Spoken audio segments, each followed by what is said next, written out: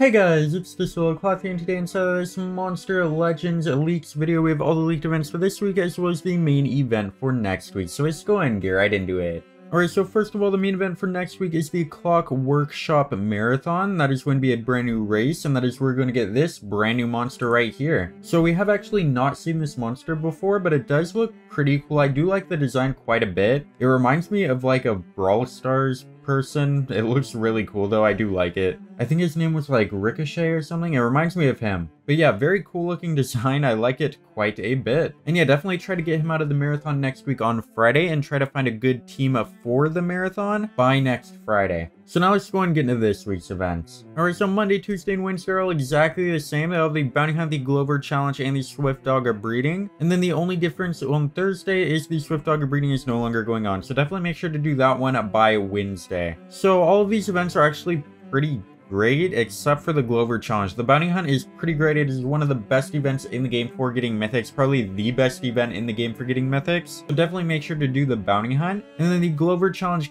can be okay, I guess, if you need him for books, but he isn't a very good monster, so it's just not really worth doing since it will cost gems. And the Swift Dog breeding is great. Definitely make sure to do that. That is a very good event. You can just get a bunch of free mythics. And yeah, definitely make sure to do the Bounty Hunt by Thursday since that is the last day, and do the Glover Challenge if you want to do it by Thursday as well, if you need them for like books or something like that, or you just have a ton of gems. And then on Friday, the brand new Maze Island starts where you can get a bunch of free mythics as well. You can also get a free Obsidian Relic, which is always great. So make sure to do that event, and that will end next Thursday, and it'll be replaced by the Clockworkshop Marathon on Friday. And then the top breeding is a really great event on Friday. You can go ahead and do that up until Wednesday. That is a very, very good event. You can just get a bunch of free mythics, and they're all pretty good. So yeah, definitely make sure to do the top breeding and the Maze Island. Both of those are really great events, and they will both end around the same day like the Bounty Hunt and the Swift Dog breeding do this week. It'll probably look very similar where you just replace the Bounty Hunt with the Maze and the top breeding with the Swift Dog breeding.